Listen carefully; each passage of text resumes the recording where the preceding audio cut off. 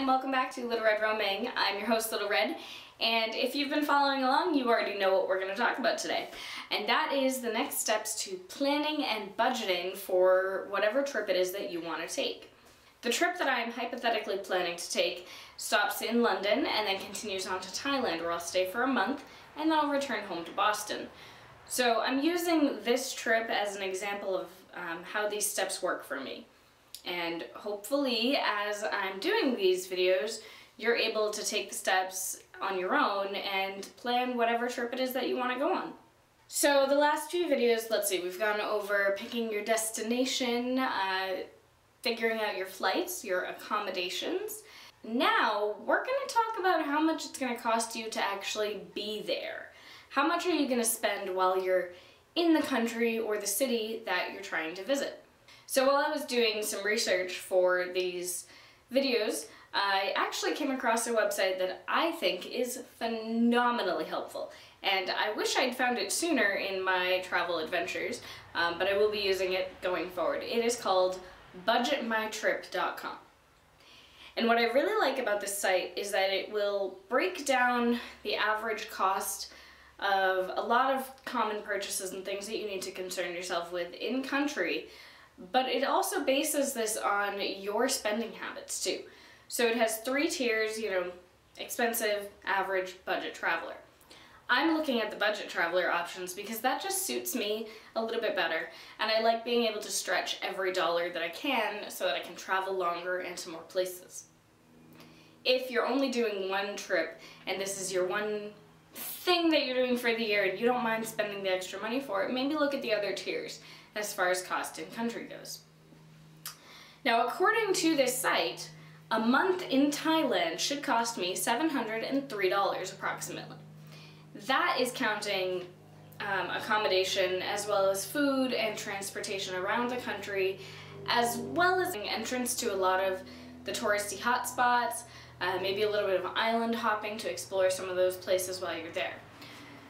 Everything is kind of listed out in front of you on this site, which is why I really like it, and I found it very useful for setting my budget. However, I'm gonna budget above what they said. So my initial thought, looking at prices per food and everything in the country, was that I would need an extra $800 on top of the $250 that I've already budgeted for my accommodations. And according to this, that is way more than I need. I will not need $800, but I would rather be safe than sorry, so I'm actually gonna up that even more. So I'm gonna say that I will need $1,000. And that $1,000 will cover my food expenses, any purchases I make in the country, like souvenirs, tours, plane rides to other cities, or bus rides, boat rides, any of these things that I might decide that I want to do while I'm there, or visit, or check out. It gives me some wiggle room, and I will feel more comfortable having that extra buffer. However, you don't have to do that. You could go totally bare bones, take their number exactly as it is, and budget based on that. I don't advise that, because I always think it's better to over budget than to under budget.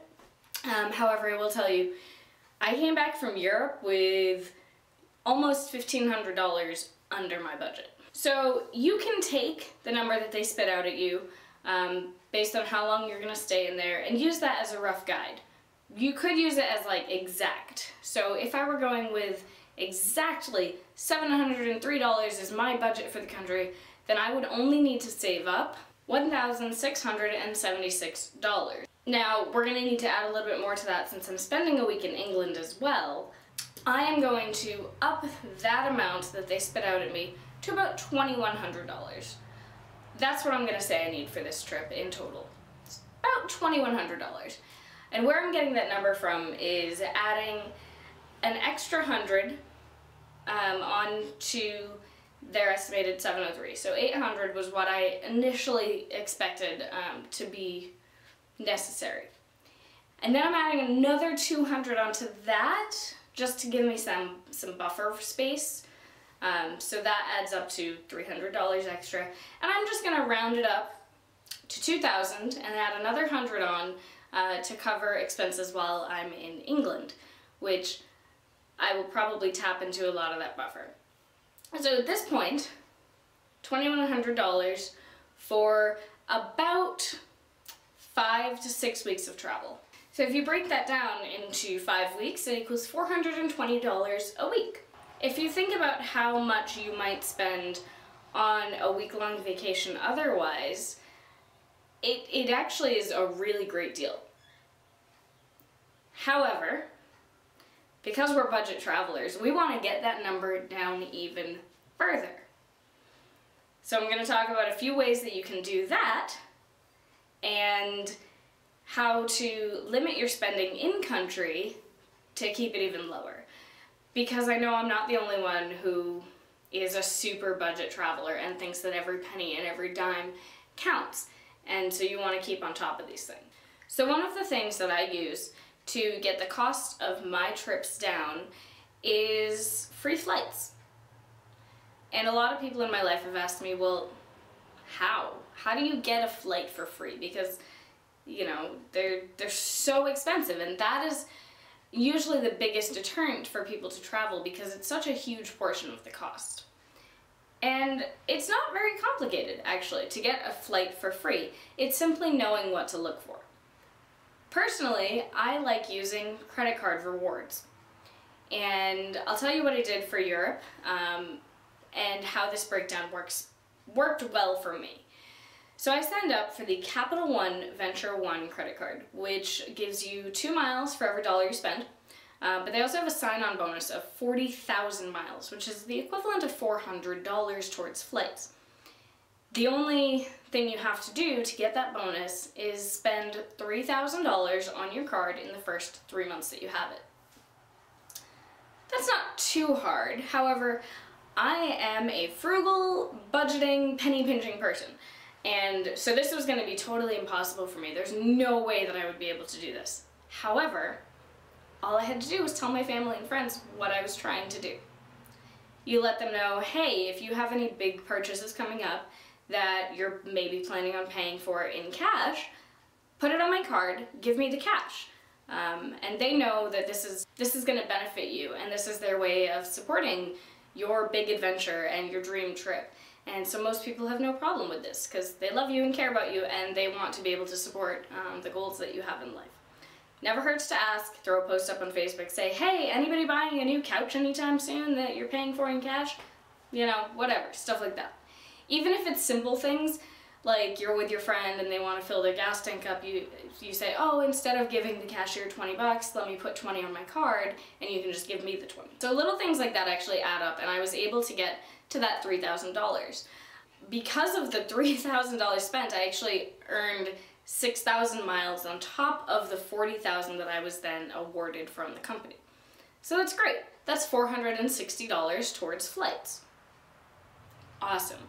Now, over the course of the year or so that I had the card before my trip, I was able to continue building up those mileage points on there by putting basically everything I bought on my card. So I think by the time I was ready to book my flights on my trip, I had like 65,000 miles on my card to spend, I think, approximately. So that's great, because what ended up happening is that I only paid for 2 out of my 6 flights.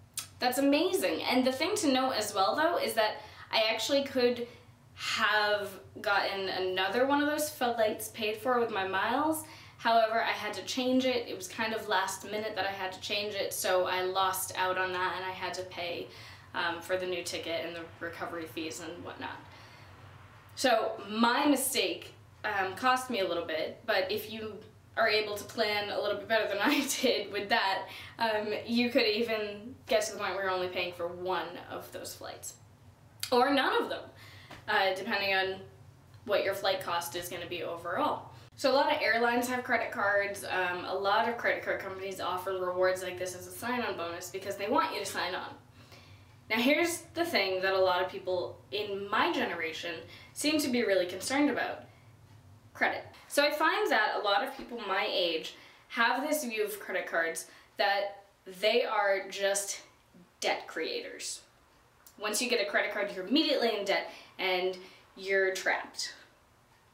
That's not the case. Credit cards are a tool, and it's up to you to have impulse control and, not go out and buy things that you can't actually afford, and also to pay your bill on time. If you get a credit card with a $5,000 credit limit, that does not mean you have $5,000. That just means that if an expense comes up that you need to use that $5,000, they'll let you borrow it for a little while, but you still have to pay them back. So I grew up with, my dad is an accountant, and so credit has never scared me. In fact, I've always seen it as a useful tool that I can manipulate to suit what I need. So personally right now, I have 21,000 miles on that credit card that I mentioned earlier, my Capital One card. That equals $210 towards travel. And so the miles I currently have would cover one of my flights, one of my 3 flights. So I can take $171 out of my budget for this trip because I got it covered already. I don't have to worry about it. That's fantastic. If I really work at it, I could actually take out my flight from London to Thailand, which is $322, if I really, really work at building up those miles. I could also apply for another card. So I was just looking, I think it was the Chase Sapphire Preferred card has a reward system that if you redeem it directly through their travel agents, you can get up to $625 back towards travel. Even better, I'd be able to pay for 2 of my flights, no worries, and then use the mileage I already have to pay for the other one. Bam, my flights, gone. I don't have to worry about them, they're paid for. How cool is that?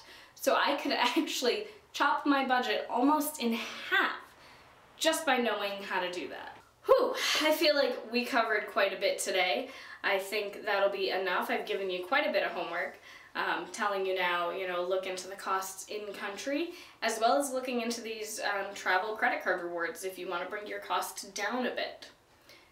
Next week, I think what we'll cover is how to actually set up your budget towards this trip that you want to take, and what works best for me and what might work best for you. So you have that to look forward to. That'll be a breakdown of the numbers and how I organize all of my expenses to meet those goals. In the meantime, please let me know if you're using my steps to plan a trip. I want to hear all about it. If you have any questions, give me a shout. I will get back to you as quickly as I can. You can follow along and reach out to me on all sorts of different social media platforms. All of the links are going to be below the video. If you haven't yet, I would love it if you subscribe to my channel. Also, share my videos with friends and family, especially if you know someone that's going on a trip and you think that some of my tips might assist them in their planning process. As always, I really appreciate the support and the time you took out of your day to watch the videos that I'm putting out. So you guys are the best.